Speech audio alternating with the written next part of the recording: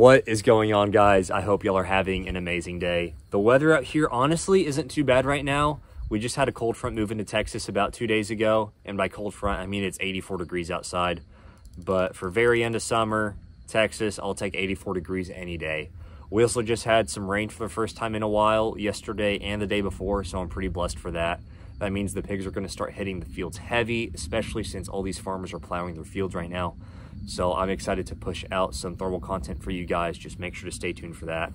We also have archery season is starting up in Texas this weekend, so that's pretty exciting. I'm at one of the properties I just recently got access to bow hunt, so hopefully I can push out some content for that. And while I'm out here doing some last minute maintenance before deer season starts, I wanted to, one, make sure that my thermals are sighted in and sight in some new thermals.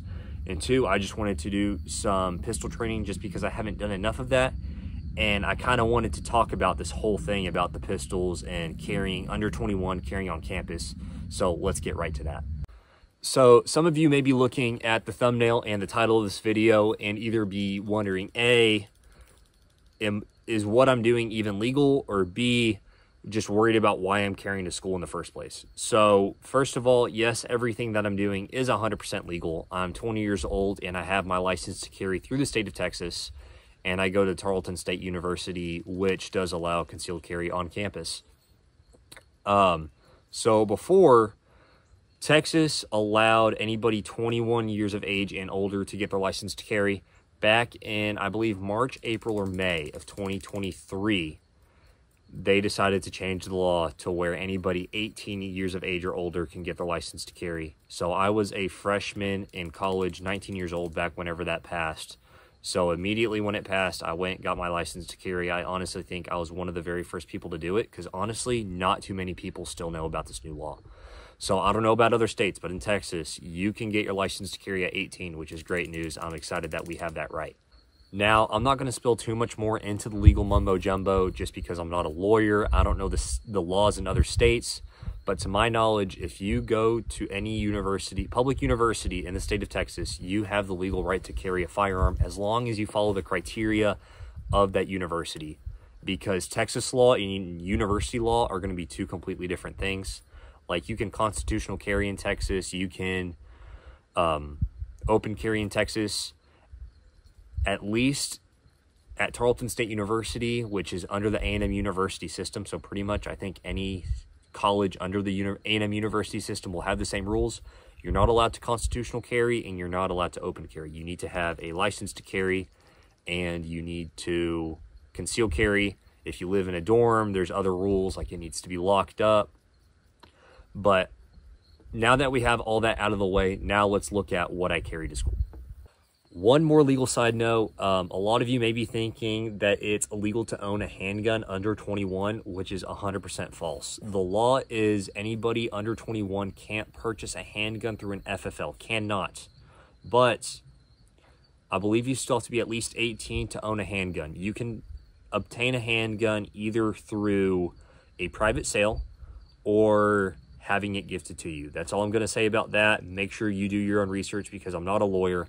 Now let's get back to what the video was intended for. All right, starting off strong, we'll get to the holster in a second. Here we have, well, first of all, it is an unloaded firearm YouTube, even though whenever I'm not on YouTube, this thing is loaded 100% of the time, whether it's on me or at my nightstand, just because, one, I completely trust Glock that it's not going to go off unless I pull the trigger, and I just think it's useless to have it unloaded. So anyway, here we have the Glock 17 Gen 5 MOS. I have it paired up with a Holosun 407C. I went with the 407C just because the 507C is like $100 more back whenever I bought it 2 years ago for, I think, 2 extra reticles, and I just like a red dot anyways. So I didn't need the 2 extra reticles. And from everything that I read, Holosun is a very reliable company, and I'm very big on reliability. Yeah, I own a Ford. I hate Ford.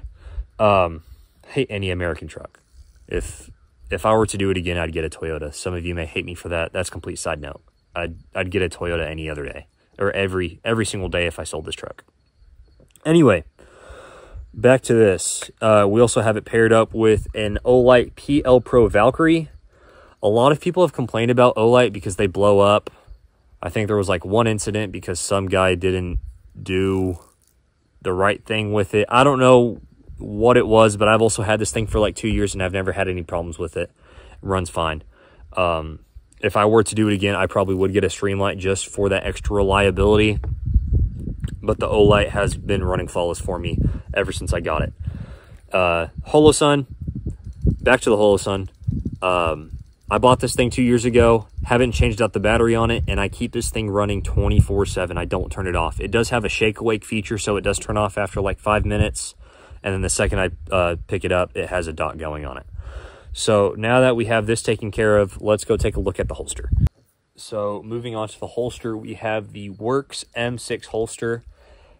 This, for the price point, I could not be any happier with it. I think it's about a $100 holster, and it fits my Glock 17. It'll also fit a Glock 19, I believe, as long as it has a PL Pro paired onto it, and it has worked amazingly. Also, I appendix carry. If any of you buy an appendix carry holster, I highly recommend getting what's called, they call this a claw. I think other companies will call it different things. A lot of holster companies have their own variation of this claw that will push it tucks up to your belt. The belt pushes it in, which in turn will push the butt of your gun more into your stomach, which will make it way easier to conceal carry. A lot of people will think that a Glock or any full-size, a Glock 17 or any full-size handgun is going to be harder to conceal, which I guess is true. But me being a slender guy, I can comfortably conceal carry this thing, and I want the most comfortable handgun to have if I need to use it at some point, just because these smaller handguns, they are a little bit snappy, and I also want the most round count possible for if anything ever goes south, which this carries 17 rounds. So the holster is amazing. It's completely comfortable for me, being a more slender dude. If I'm wearing a belt and I'm going somewhere where I legally have the right to carry a handgun, I'm going to be carrying this combo right here. I love this gun and this holster. If you watch any of my hunting videos, my thermal hunting videos, I usually have this Glock on my hip with a Outlaw holster just as a dispatch piece, just because I love this gun so much. But if I'm not carrying a belt on campus, I'll get to that in a second. I guess we can quickly see how well I do. I haven't shot this gun in a while, honestly, just because I haven't been out anywhere to shoot lately. But we have a steel target over there. We'll just see if I can get on it.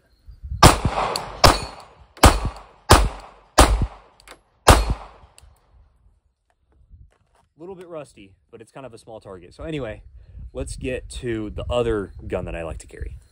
Another thing that I forgot to mention is what I shoot. So right now I'm training with PMC Bronze 115 grain 9mm hollow, not hollow points, FMJs. What I like to carry is the PMC Bronze 115 grain hollow points. So this is basically the exact same cartridge, same bullet. Well, it's not the same bullet, it's a hollow point. It's almost the exact same thing, except it's the hollow point version. So they shoot very relatively the same from my experience. I do still like to train with the hollow points just because I do believe that you should train with what you're going to trust your life with. But they're both relatively well priced, but the FMJs are a little bit cheaper. So I'm practicing with these today. Now, let's move over to this other gun. So here we have, I used to not be a big fan of the 380 just because I thought the 380 sucked and a 9mm was way better, but I realized that in the summer in Texas, it's really hot, and I kind of just want the smallest gun possible that I completely forget about, and that is this gun right here. This is the Ruger 380 LCP Max. Same thing, this thing is unloaded. This thing is tiny, if you can see that. That can almost that can fit in the palm of my hand. What I love about this gun is how small it is and how much ammo I can carry. This is a 10-round mag, and just this combo is great for if I don't feel like carrying. It comes with a pocket holster, so if I wanted to, I don't feel like putting in a real holster, I'll throw this in my pocket, But what I usually like to do is I bought this holster. This is called the Thunderwear holster. There's also another version called the Smart Carry holster. Let me see if I can tilt this camera down just a little bit. There we go. Should be able to see that just fine. Okay, I actually have a pizza box on the other side of this camera just so I can block out the wind. But pretend I was just wearing underwear right now. I put this over my underwear and I can tuck my gun right there, and I can put my pants over this. So even if I'm not wearing a shirt, the pant line is over top of the butt of the gun, so it's completely concealed, and I completely forget I wear this thing 2 minutes into putting this on. It is insane how comfortable it is.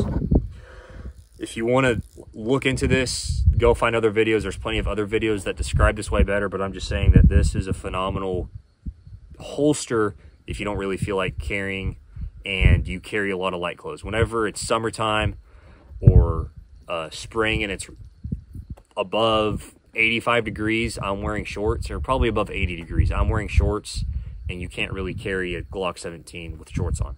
So this is the way to go for me, especially like athletic shorts. The ammo, I'm honestly not that impressed. This is the Hornady American Gunner. And what I don't like about it is their hollow points. I've shot it a couple times. They're not too bad, but if you can see that, I dropped this mag at one point and pretty much all of the bullets seated inside a little bit, which increased the pressure a lot. So it's honestly not very safe to shoot this right now. I contacted Hornady, told them about the problem, and they said they'd get it taken care of. So right now I'm not going to shoot this gun, but as of right now, I'm not a big fan of the Hornadys. I might actually find some PMC bronze in 380 and hope that does me well. So I'm going to wrap up the video now. I hope y'all enjoyed it. Those are the two guns I like to carry. Maybe I'll get another gun in the future. I really like the Glock 43X just because it's way more slim. Might start carrying that if I buy one, or the PSA Dagger Compact line, which is a Glock 43X clone. I've really been impressed with a lot of Palmetto State Armory's products lately, especially the Dagger. I've had some personal experience with the Dagger, and I'm really impressed, especially for the price point. So anyway, if y'all have any questions, I know you might have a lot of questions because it is licensed to carry, and just a lot of people are curious. I will do my best to answer the questions, but just don't forget, I'm not a lawyer, so don't take 100% of my word for it. But if you have any questions, put them in the comments down below. I will try to get back to them as soon as possible. Make sure to follow me on Instagram. I have a lot of behind the scenes, especially hunting wise, on my Instagram before I post it on YouTube. So check that out. That'll be down in the description below. Any business inquiries, I have my email linked down in the description below. And I guess that's it. I hope y'all have an amazing day, and I will see y'all in the next one, which will probably be a thermal video. So stay tuned for that. I'll see y'all later.